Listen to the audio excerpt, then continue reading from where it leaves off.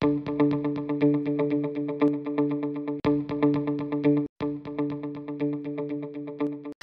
is Canadian Independent Media. It's Sunday, September the 3rd. This week, NAFTA, opioids, Houston, and Haiti. Here's some important NAFTA news. The group Lead Now says the Trudeau government is demanding that Chapter 11 be kept in any new NAFTA agreement. NAFTA's Chapter 11 is the part that lets corporations sue countries. And usually, they sue to challenge a country's environmental laws. For example, an American chemical company used Chapter 11 to force Canada to allow a gasoline additive we'd rejected because it's a suspected neurotoxin.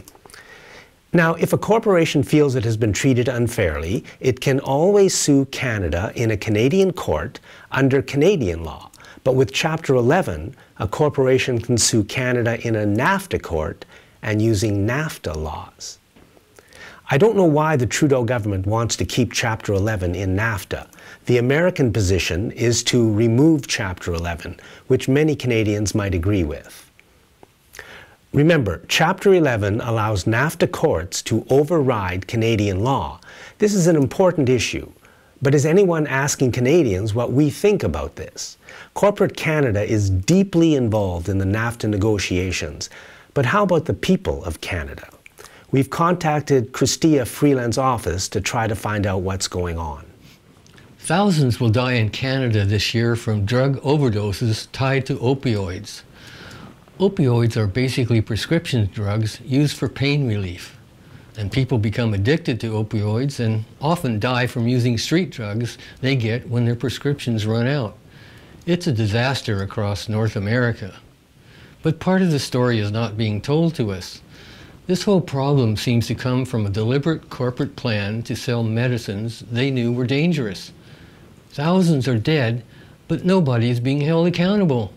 No corporate executives are going to jail. It seems the corporation can commit mass murder for profit and get away with it. The state of Missouri is suing 3 drug companies that make opioids. As Missouri Attorney General Josh Hawley says, quote, "These companies knew that the drugs they sell and market are highly addictive, even life-threatening, if misused, and yet they engage in a deliberate campaign of fraud to convince Missouri doctors and consumers otherwise. They use bogus front organizations and fake research. They use fraudulent advertising and deceptive trade practices. And they repeatedly lied about the risk and the true nature of the drugs they sold. Their fraud has been devastating," unquote. And today, enough opioid prescriptions are written each year in the U.S. to give every adult American his or her own 1-month supply. The corporate world started this problem, but they seem to be getting almost none of the blame, as usual. And now here's Jack with a story about Houston. Tonight, new evacuations and fears the death toll will rise across America's 4th largest city. With the Houston floods and the British Columbia fires,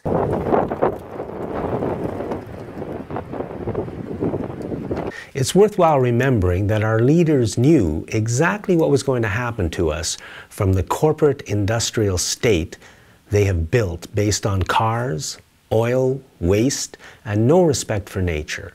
They knew decades ago. Exxon knew, the banks knew, the government knew, the media knew, and they all kept it quiet and covered it up. As we watch the news about fires and floods, there is still barely one word about changing the corporate industrial state into something that's less crazy. We need some kind of a revolution in our society if we want to save ourselves. We're going to have to get rid of our corporate governments and media and replace them with something that works better for us. And the only thing I can think of is more and better democracy, so that we citizens can start to have a voice in our own futures and try to save those futures. There are things we can look at: organic farming, mass transit, smaller homes, democratic government. We can do these things, and it's definitely time to start.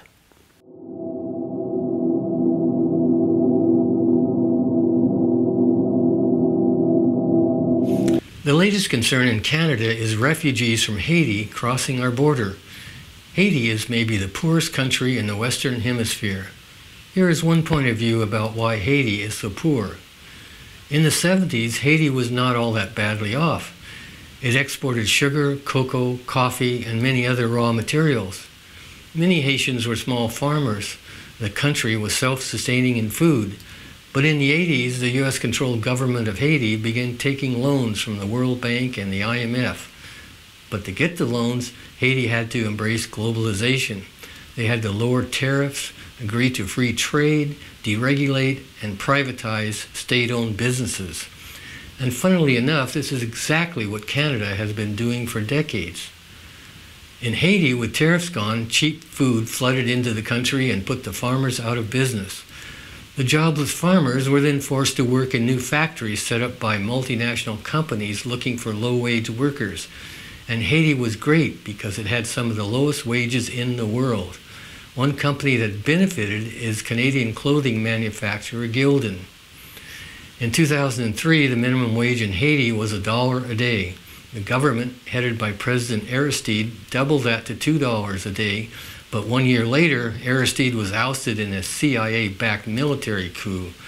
The Canadian government participated in that coup, and the corporate world was very happy as the minimum wage was held at $1.50 per day up to 2009. But things have gone downhill in Haiti in many ways since then.